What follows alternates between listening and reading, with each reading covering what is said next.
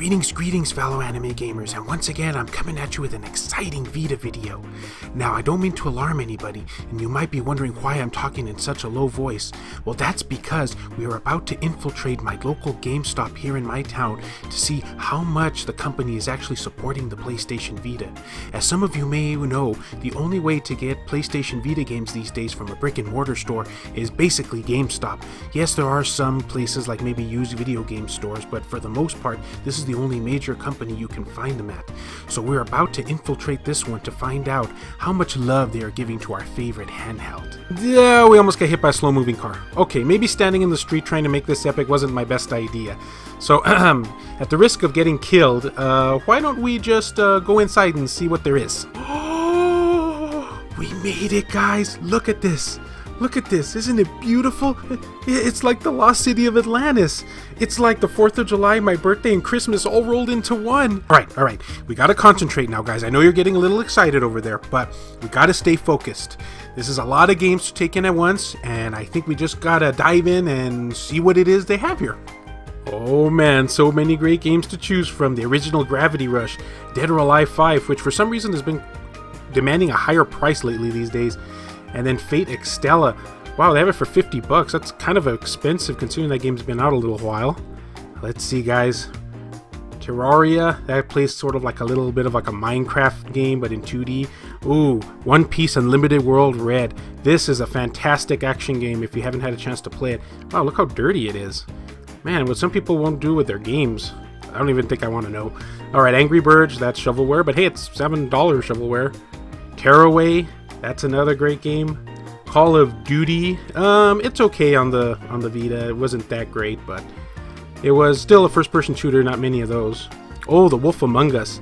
This one was great. I had it on the PlayStation 3, I want to say, and I did play the Vita version. Frame rate was a little jittery, but overall it was still a pretty good port. Ah, look at all this, guys. Doesn't this just warm your heart? Ah, EDF. That stands for Earth Defense Force, by the way. If you guys haven't had a chance to play this, it plays sort of like a kooky 1930s film where you shoot a bunch of alien bugs and spiders. Got Gravity Rush here. Absolutely love this game. And $15, that's not a bad price. Code Realize, you guys know how much my heart yearns for that game. Sorry, I'm not trying to be creepy. And Odin Sphere. For some odd reason, this game seemed to be a little on the rare side amongst the Vita community. I saw people on eBay trying to sell this for over $100 back a few months ago. Now it seems to have come down in price. I guess maybe they printed more copies or something.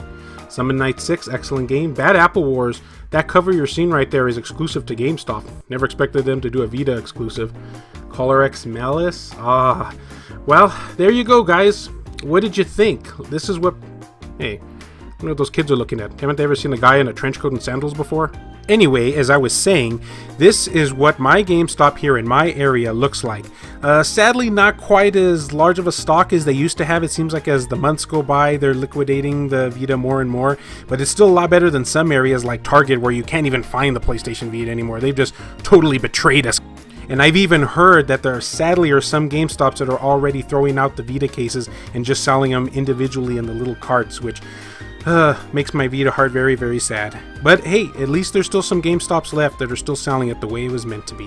And now my question to all of you, how's the Vita supply in your area? Is it kind of similar to mine in that you're finding it's harder and harder to find them in a brick and mortar store? Or are you finding them in abundance where you live? I want to know down in the comments below. And as always, anime gamers, we must forge our own path. Anything is possible. Thanks for watching.